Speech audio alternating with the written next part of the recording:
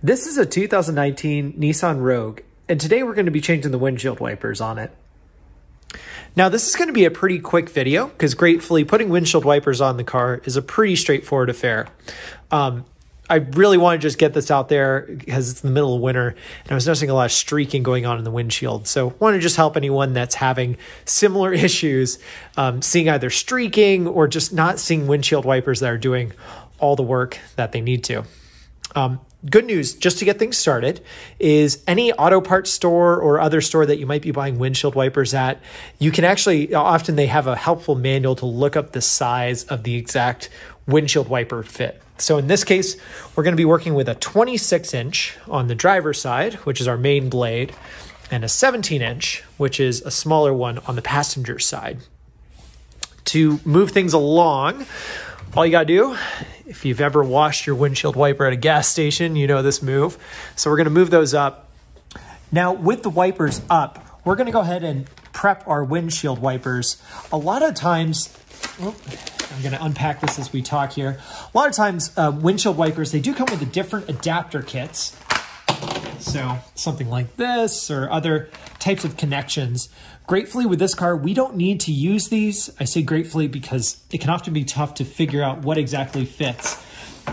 What we're working with in terms of these windshield wipers, I'll take this one off actually, which to do that, you just gotta extend it out a little bit, and it's a J hook. I'm gonna totally bash my fingers as I do this, so I apologize in advance. Is give it a little force pulling down. And it's called a J hook because, as you can see, it has a J-shaped hook there. So these, as the windshield wipers come, they already have the correct adapter installed. So you don't need to worry about swapping out the adapter. So I'm going to take this driver one off, put it off to the side. Going to take our new one. Sometimes, depending on the windshield wiper you get, it has a protective sheath to it. So be sure to take that off. And it is good to just double check, make sure that, sorry, the lighting's a little poor here. Just be sure you do have the J hook connector there. If you don't know which one you have, there's always an instruction manual that comes with windshield wipers, tells you the general directions that you need. But again, we're working with the J hook here. So taking the new blade, all we gotta do is just line it up, clip it right back on. Simple as that. Give it a little bit of a wiggle, just be sure you have the right connection there. And then we are set there. Now on the passenger side, we're gonna do the same motion. So again, just get a good grip on this, give it some force. Try not to bash yourself too much. There we go. If you get bloody knuckles off of this, you're doing it right. Don't worry about that. Now this is the new blade and we're gonna line it up. That's the cat going in between the shots, which she's been doing during all my takes. There we go. We have the passenger blade nice and secure. And just like that, we have new windshield wipers installed and ready to go for whatever weather is ahead.